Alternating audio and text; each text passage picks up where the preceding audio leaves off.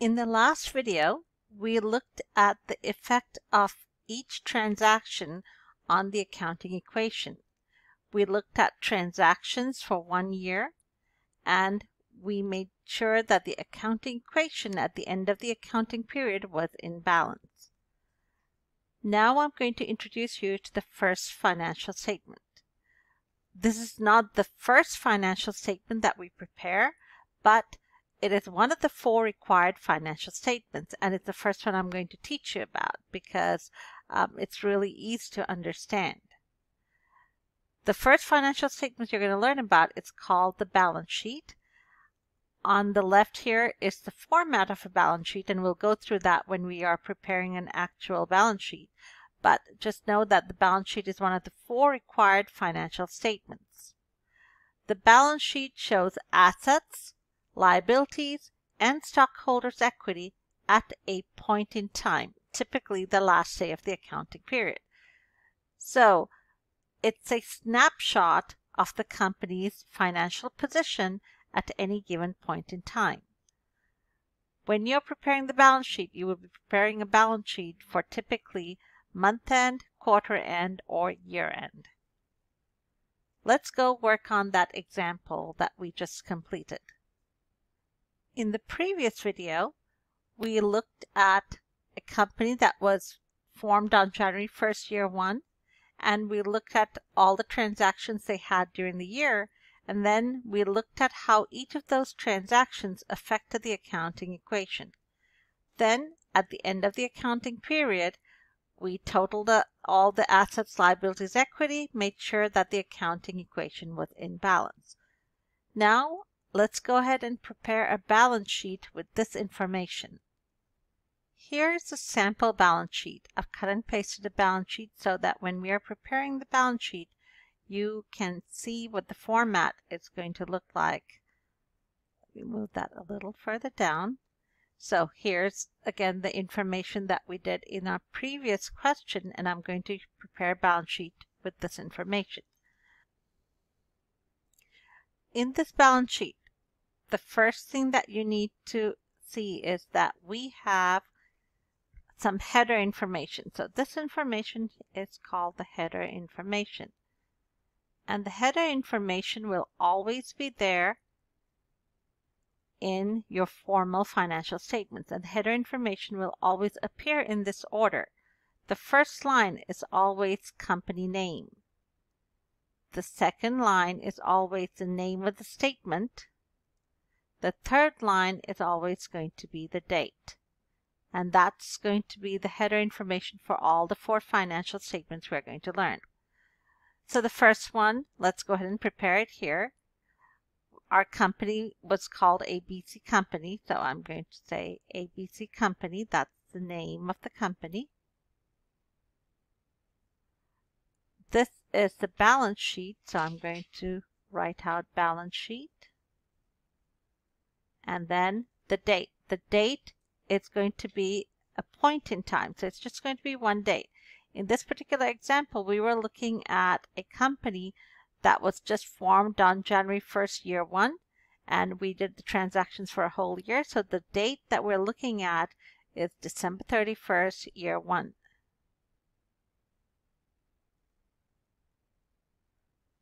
So there's your header information for your balance sheet.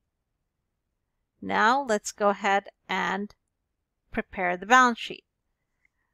The first thing we're going to list out is our assets. So let's type the header assets, and then we're going to go through typically assets in the order of liquidity. Liquidity means the ease of converting items to cash. Cash is the most liquid asset, so the first thing we're going to list is cash. So how much cash did this company have? If you look at the first column, let me move this up a little. The first column is cash, and if you look at the total, our cash at the end of the period was $237,000. So let's go ahead and list that amount, $237,000. And we got that from this number here. Now, next asset we only have one more asset, that's land. And our land is 60,000, so we're going to show 60,000 here. Now, if you look at this format, there are lots of other different assets. We would list all the different assets here, but if a company doesn't own an asset, it's not going to be shown on their balance sheet. So these are the only two assets that ABC Company has as of December 31st, year one. So we are done. What I'm going to do is I'm going to draw a line here, and then we're going to say total assets are equal to, we add these two numbers and we get 297,000. And then we're going to put a double line there because this is a total. This is a last number. We're not going to add any number to total assets. So that's why there is a double line. Now, in the next section, we're going to list liabilities. With liabilities, right now, there's only one. You only have notes payable of 200,000, so I'm going to say notes payable.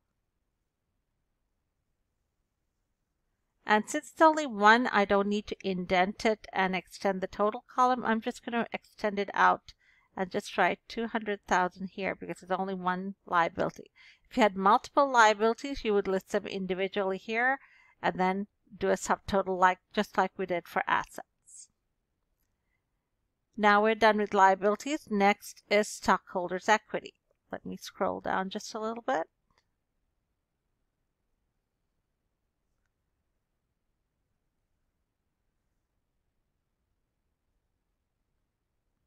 Stockholders' equity, we know, only has two items. It has common stock. Now, what's our common stock? Our common stock was 80,000. So since we have two items in our stockholders' equity, again, I'm going to indent it. I'm going to put that in the inside column, 80,000. Then the second thing was retained earnings. And our retained earnings as of December 31st is 17,000. So I'm going to list that as 17,000.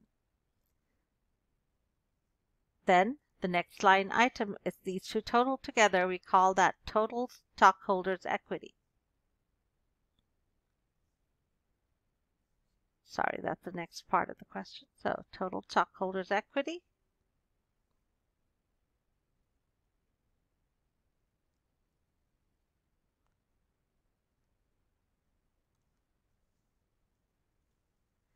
is $97,000. And then the final number, again, that's two double lines, is total liabilities and stockholders' equity.